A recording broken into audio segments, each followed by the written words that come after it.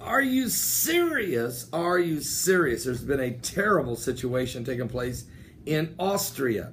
A man apparently just distraught over a personal issue, they say, drove his SUV 100 kilometers an hour straight into a crowd of people today, killing a 4-year-old and 2 other adults. Now, the police in the city of Graz, Austria, said 34 others were critically injured and 50 were injured in all. Now, get this. After the man comes flying into this crowd, running these people over at a high speed, he jumps out of the car, or jumps out of the SUV, and starts stabbing people all around him.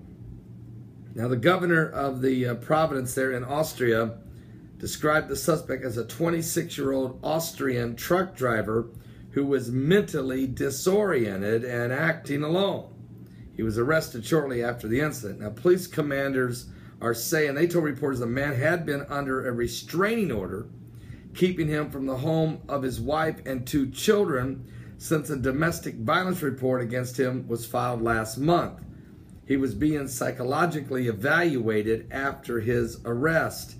So state broadcasters have cited an unnamed witnesses as saying the man apparently drove his vehicle at high speed, as we said, into the crowd at random.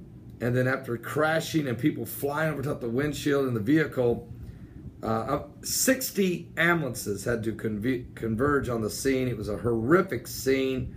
As we said, 3 dead, 34 critically injured, 50 injured in all. A horrible situation in Austria. Pray for those, all these that are injured. Just pray for the families. It's just traumatic. And then pray for the families who have lost these loved ones. And, you know, again, what's causing these demonic? This is demonic. Is Russ Dizdar right?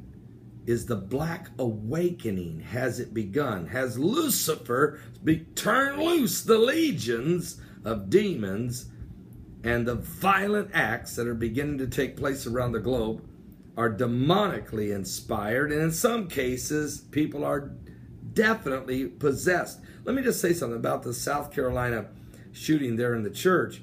This young man, 21 years old, came into the church, and the pastor, Pastor Begley, had him sit next to him for an hour.